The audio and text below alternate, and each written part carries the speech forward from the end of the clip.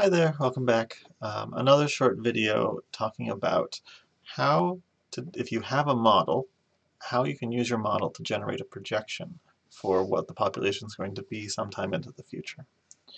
So in this setup, we've already created our run simulation function, which takes in the system object that has the system parameters in it, as well as the growth function that we've specified.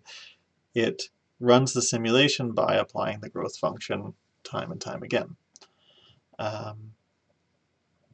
When we were dealing with the quadratic growth model, this is what our growth function was. And because of that, we needed an alpha and a beta in our system object.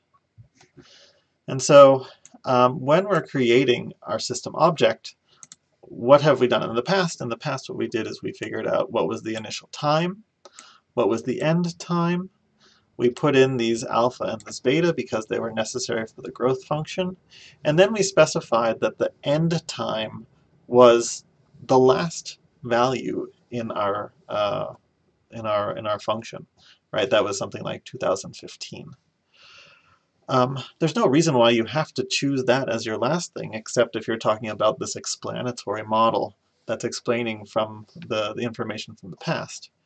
If you specify an end value of the time as 2100, 2200, 2800, infinity, no, you can't specify infinity, but if you just choose a later end time, then what's going to happen is the simulation doesn't care. It's just going to keep running until it hits that last time.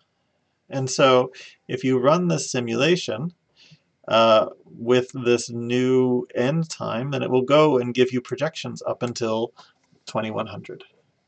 And so you can then plot this, and we had this data that went from 1950 up to 2015. Now our projection goes out until 2100. So the author makes a really good point here that we use this word projection because it's what our model it gives as a simulation.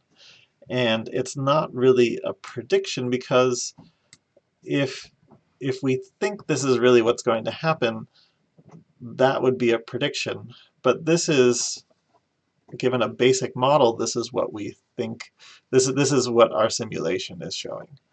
And so read through this and internalize it.